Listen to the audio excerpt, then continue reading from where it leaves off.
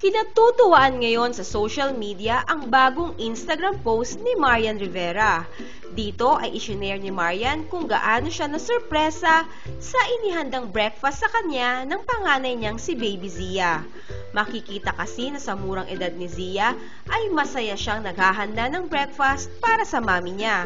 Kita pa nga sa mukha ni Zia ang excitement habang ginagawa niya ito.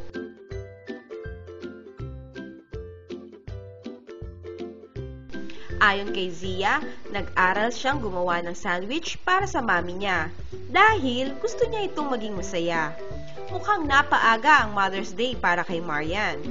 Proud naman na sinabi ni Marian na parating nahihigitan ni Zia ang mga expectations sa kanya, lalo na pagdating sa pagiging maalalahanin at matalino.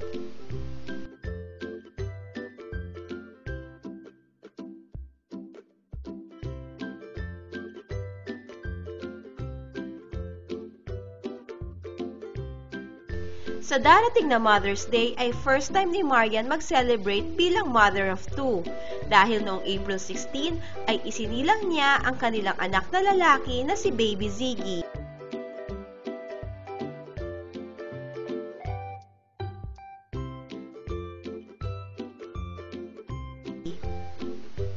Ano pong masasabi nyo sa balitang ito?